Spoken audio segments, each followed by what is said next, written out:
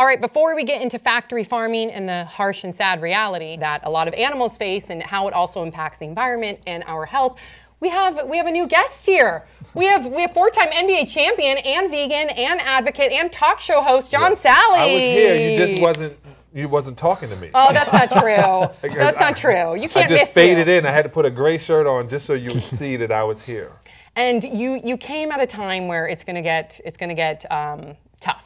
Yeah. Because we're gonna start with some footage in just a moment of as I said earlier, the harsh realities of factory farming. But then we're gonna have some heartwarming footage. We're gonna play a game. We're gonna learn a little bit more about you. So stay tuned for that. But before we get into this video, I just want to warn the viewers: it is graphic. It is very hard to watch. But I think it's important that people watch it because ignorance is not bliss, and I think it's necessary to be informed. Are you especially showing the debate? It's really worse. hard to watch. That is very hard to watch. That's a whole another discussion. At least this will be the truth. Yeah, you'll have to come back when we talk debates. All right, so let's take a look at this footage. I think it's just under a minute, so please, please, please do everything you can to watch it, and then we will discuss. The birds are dragged through an electrified vat of water which renders them paralyzed, but not necessarily unconscious. They are then pulled across a blade which slices their throats, causing blood to pour from their necks. Cows too sick or injured to stand are called downers and are often left to slowly suffer and die from their injuries. Calves on dairy farms are dragged away from their mothers and violently killed, all so that humans can have the milk instead. Piglets who become sick or injured or who are not growing quickly enough are killed. Common killing methods include being slammed headfirst into the ground.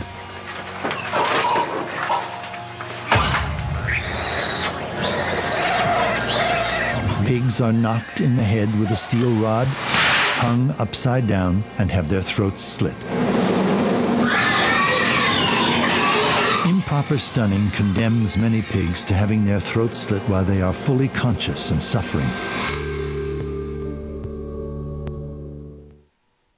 Oh my God, I've seen footage like this a gazillion times, and it's still so hard to watch. There's one aspect, there are two great things about what we just saw. Okay. One, it inspires us to work harder.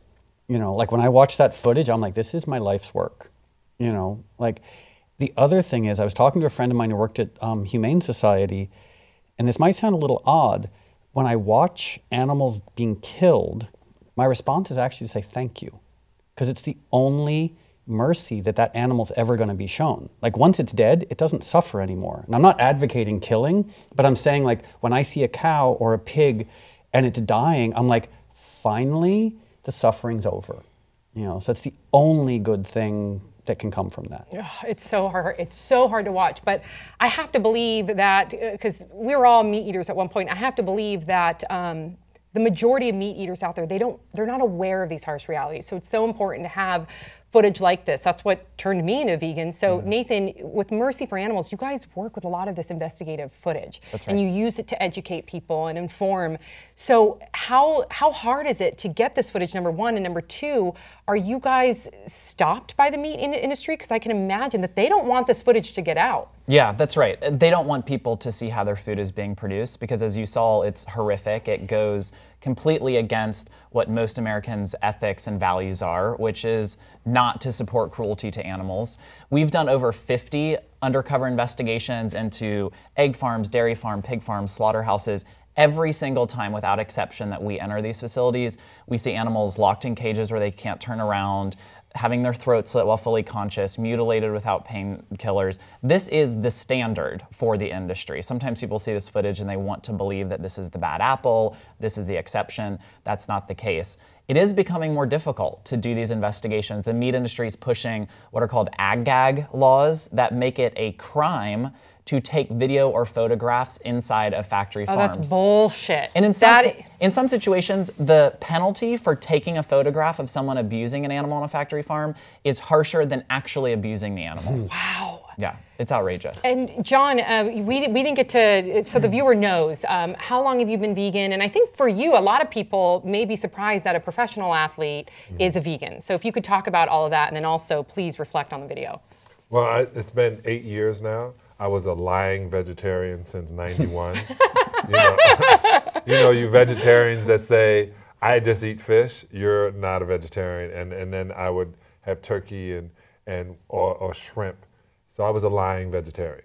So when I became a vegetarian, I would say, a real vegetarian, which is a vegan, I would say about 10 years ago, but I became a vegan 8 years ago, where I became more conscious of what I do, how it affects things. And that's really that part of veganism. And for you, it's also been about health, right? Because you're a big health and wellness advocate. Right. So I became a health coach, and then now I have a system that I will be, talking about right here on Young Turks.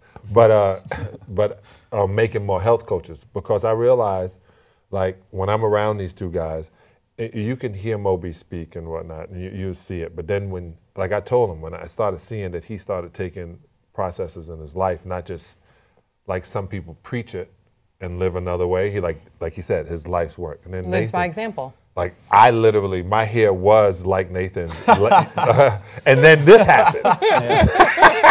So see, me and Moby both try to be like Nathan in so many ways. But that mentality of, what can I do to be the best human I could be? So I decided with Health Coach Institute to make people more conscious, teach them.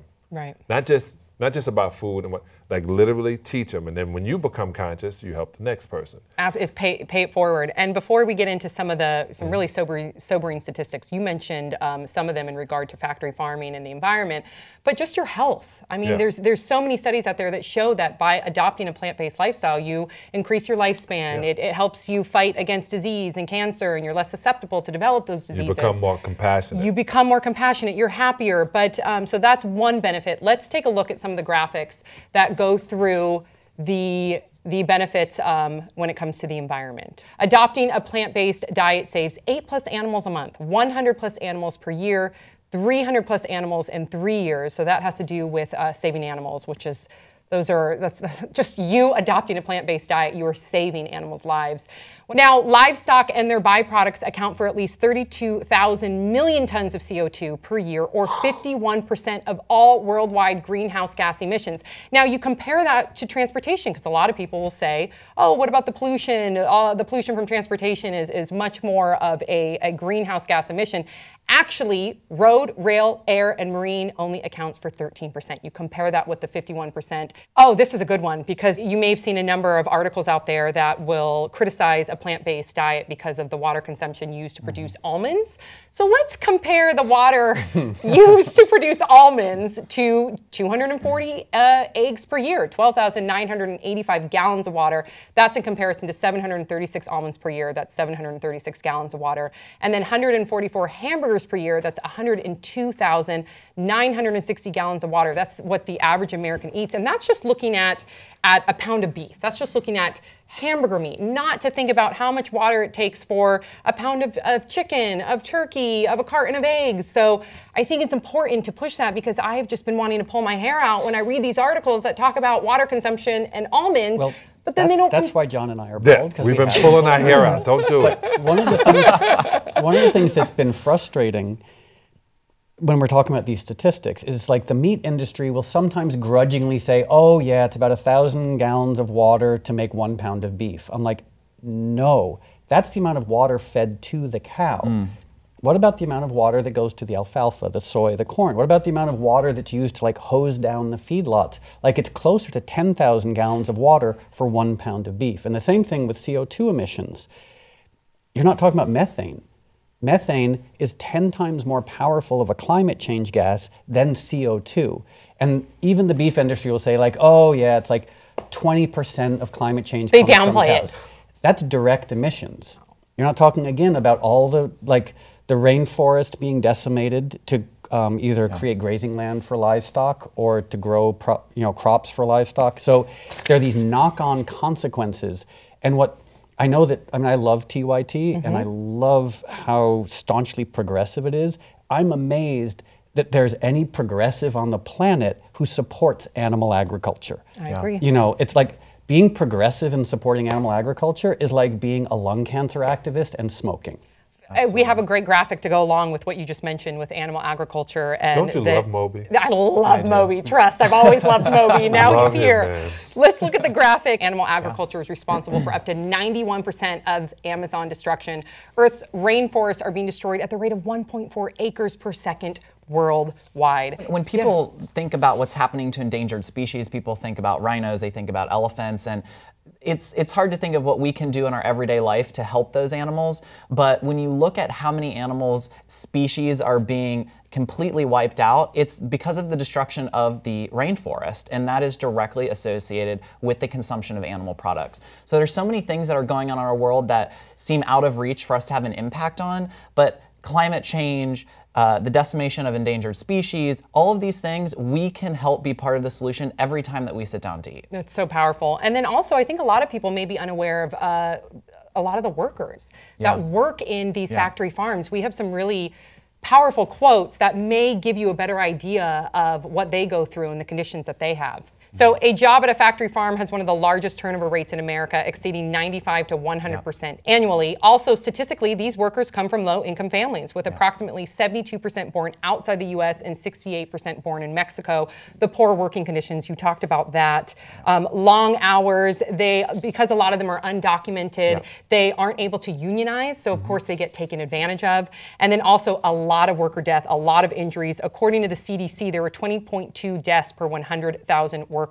And then there are a number of injuries, a number of unreported injuries, because they're afraid to ruffle any feathers, because even though there's a high turnover rate, they don't want to lose their job, right? Well, in Tyson Foods, the largest poultry company in the US, they publicly admit that they have 1 amputation per month at their slaughterhouses because of worker accidents. Unbelievable. So somebody loses a finger, a hand, An arm, a toe, an ear, a nose. Yep. Every month. And then it gets ground up and they can't find it, Possibly. but they still pack it. Possibly. Maybe.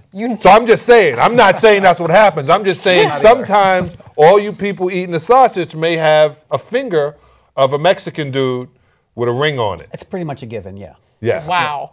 And then also the no regulation, as I stated, it affects a lot of the neighboring communities. So because the U.S. Environmental Protection Agency doesn't regulate the air and water pollution created by factory farms, they are allowed to spray this waste on surrounding lands that are usually near people's homes. The toxins and harmful gases released from this waste cause people to suffer from respiratory infections, headaches, and can even cause blue baby syndrome if it enters the waterways. And what's sad is many of these communities, I've read their pleas, many of these communities will come together, they'll call for regulation, it falls on deaf ears, but then because of their financial situation, they can't move. So they're left to endure the terrible health conditions that could impact on their family. Or be afraid of Zika. Yeah. Like in Florida, they're going to tell you about Zika, but you had to just tell me about this. Right. Right? They're afraid of Zika. They're afraid of everything in the world that they can put on certain networks to make you afraid, but that's so you don't pay attention to this. It's like this, like the one time somebody said, they put sports on and they make it a big important thing, so you're not paying attention to the fact that they're killing you. Oh, wow. So if any of this footage in our conversation has impacted you, I encourage you to learn more. Go to mercyforanimals.org. You'll find all the information there. And donate. And donate. Believe me, all the money goes directly to fighting for animal rights. And then soon we're going to have some heartwarming footage. So you can look forward to that. Puppies.